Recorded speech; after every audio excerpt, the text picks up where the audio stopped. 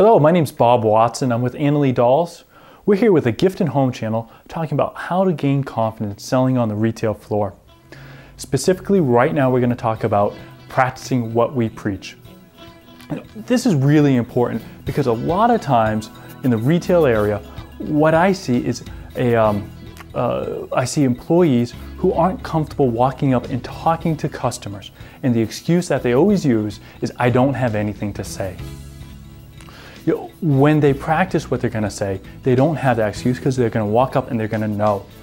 So the first thing I always have anybody practice is actually the greeting. It's the first, it's the most important, and it's pretty standard. So they're going to say it a lot and they're going to say it over and over again. I suggest people go home to practice this one. Stand in front of a mirror and say it 3 times. When you say your greeting 3 times, they're going to work out the language. They're going to make it their own and they're going to start to feel it. After they do it 3 times, I say do it 3 more times. This is the memorization area. This is what's going to actually drive it home and put it into their system so that the next day when they show up at your store, or when you show up at your store, you can walk in and start talking to customers. You know, you don't want to make the customer the practice ground.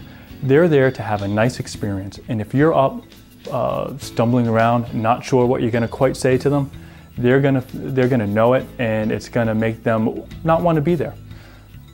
So again, practice the greeting at home, bring it to the store. The next thing that you want to do is actually go home and practice one value tip, something that makes your store special. Practice that one. Again, 3 times in front of the mirror, working out the language, 3 times to drive it home and remember it. Bring it to the store the next day and use it. When you get down into the product tips, I suggest you always practice one. The first week you should definitely practice one. Practice in front of the display, looking at the product, just like you were there with your customer. Now, this is the Annalee Dolls. Again, I'm with Annalee Dolls, always talk about Annalee Dolls, but it works well with any product. Practice telling them, geez, do you know that the Santa Claus themes change every year? So pick it up, pretend that the customer is there, pretend that you're showing the customer that this is what the Annalee Santa Claus looks like, and you know, next year that Mrs. Claus is going to change themes, so if you want the pair, you got to buy them this year. Put the product back down. Do that 3 times, and the next time you see a customer in front of the display, walk over and give it a try with a good interception.